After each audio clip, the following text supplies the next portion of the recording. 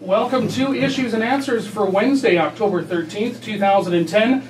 Coming up on the show today, we're going to be talking about the Movember fundraiser in just a little while. Also, we'll be speaking with Lori Ackerman from SciTech North about the upcoming Innovation Awards. But it is my honor to welcome into the Moose FM studios this morning the Premier of British Columbia, Gordon Campbell. It's great to be here at Moose FM. Thank you very much. And back in Fort St. John. And welcome to Fort St. John. What's your visit? Why are you up here? You're spending quite a bit of time. Well, we spent yesterday and today and tomorrow we'll be in Dawson. We just wanted to come up here. We've got a number of cabinet ministers. It's a very important part of the province. It's an important part of our northern strategy. It's an important part of our energy strategy.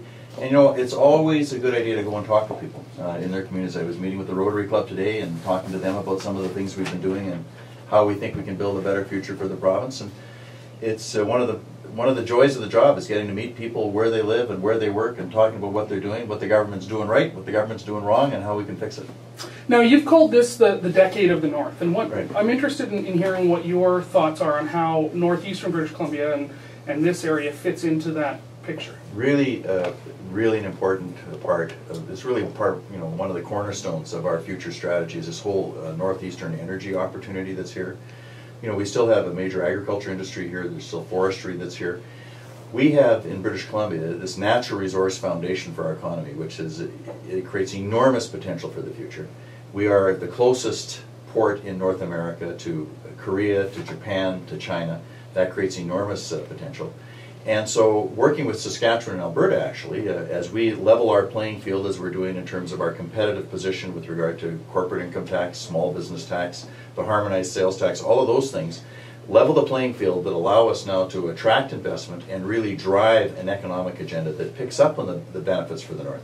So whether it's investing in new healthcare facilities like we are in Fort St. John with the new hospital, which is on time, on budget, and opening next year, whether it's the new road infrastructure that we're investing in, the new port infrastructure, this whole northern corridor, really from Prince Rupert right through to the eastern border, through to Edmonton and then on into Saskatchewan and Alberta, is going to be a huge economic engine, not just for the province of British Columbia, but for Canada. And I think one of the things that we all have to get used to is Canada looks to the west to lift it forward into the 21st century. Ontario and Quebec are going to have huge structural changes they've got to make in their economies.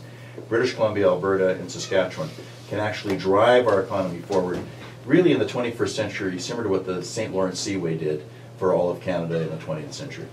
Now, how do you see the Site C Dam fitting into that picture? Really an important part of it. So for example, with our energy industry here, one of the things that we're looking at right now is a northeast transmission line which will provide clean electricity all the way up into the Horn River Basin. We think that's going to be critically important, not just for communities, but for industry, for clean energy. Site C gives us a rich opportunity to export energy north-south as well.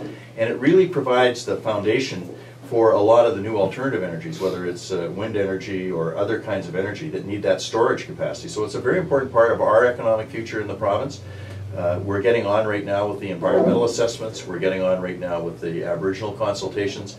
But we think it's really an important link to our energy future. We are a clean energy capital in North America on this continent. We want to continue to do that and to continue to build economic benefits to create social benefits and other benefits for all of us. Is Site C the best way to deal with our energy crisis? I mean, you've got Aboriginals, some First Nations groups are opposed to this dam. You've got residents up here, some are opposed, some are in favor, and a lot are on the fence, I think, because there's some big questions yet that haven't been answered. What will the impact be to the city of Fort St. John and this area? Are you confident that that really is the best and only way to meet our needs? Well, first, it's not the only way. There's lots of ways that you can meet your needs, right? But I think it is the best way to meet our needs. It takes advantage of a natural asset that we have. In terms of a city like Fort St. John, I mean, one of the things that's really important right now is for the city itself to decide this is what's important to us and these are the benefits that we expect as a community. From the provincial perspective, I think there's no question that it reinforces our position as a clean energy provider. You know, we right now are importing dirty fuel, dirty energy into our economy. We don't want to do that. By 2016, we're going to have a clean energy economy. It's seen as an economic strength. You know, we forget that when people look at our tax regime, our energy costs, and the quality of the people we have here, that this is becoming, we are building exactly what we set out to build, which is a competitive advantage for all of British Columbia, which actually creates more jobs in forestry and mining and energy and all sorts of things. But you can't do that without surge-free, high-quality energy. Site C is one way to do that, but it's a big, important part of our future because energy demands are going to grow. So the question is, how do you meet those growing energy demands, and how do you take advantage of the alternative energy opportunities that are there? Site C is not an alternative energy opportunity, but the wind energy that we're talking about doing here, some of the run-of-the-river energy that we're talking about doing, all of those things depend on adequate storage capacity. So you have what is really thought of as firm power by contractors, and that's what that's a real value added we can have for the province. Mm-hmm. Moving on, you've been premier since 2001. Mm-hmm. This HST fiasco, if we can call it that, has certainly not been a highlight. But where do we go from here? Where do we go with your leadership and British Columbia and the BC Liberal Party? Well, I think, frankly, one of the things that's really important about the entire issue around the HST is the messages you learn from it. So, I think that we did not do a good job of explaining how we got there, how it was possible even to get there. We couldn't have got to the decision we made in July if there had not been significant changes negotiated by Ontario with the federal government. The reason we have the lowest HST in the country is because for the first time we were told you could set your own. We can actually have the HST go up or down in the future if we decide to keep it. But I think people were very clear, have been very clear. They don't like the way it happened, and I think that we have an obligation to try and reestablish a trust with people in terms of that. So one of the things that we're going to do is, every British Columbian has a chance to decide, do they want to keep it or do they want to get rid of it? I think what's really important is to recognize what a serious issue it is, because it's a huge economic issue. I just was meeting with the Rotary this morning, and a fellow comes up and says to me, for those people that think there's no benefits here, I just saved myself, I think it was $42,000 on my trucks. That makes me more competitive. I have a person that has a franchise down in the Lower Mainland who says for the first time ever he's able to compete and win in Alberta because they have the same kind of input tax credits, or they don't have them in Alberta. We don't have them. We do have them now in British Columbia. We're going to be on a level playing field with Ontario. So the reason the forest industry, the energy industry, mining, agriculture, small businesses across the province have said this is good for us is the same reason that, frankly, virtually every legitimate economist says it's good. It creates a level playing field for us, and it says this is where we can go. But people should decide for themselves whether it's best for them. And on the 24th of September 2011, they'll get to vote, and at 50 plus 1%, they want to go back to the former PST system. A duplicate system with 2 streams of administration, 2 streams of compliance, 2 streams of auditing, etc.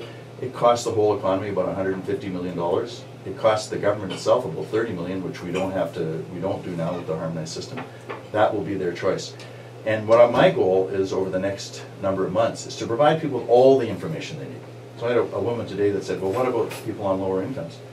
Well, a low-income family of 4 today will get a HST credit check for $920 for the year, but quarterly checks adding up to $920. That's compared to what they had under the previous system of maybe $150 or less that they got at the end of the year.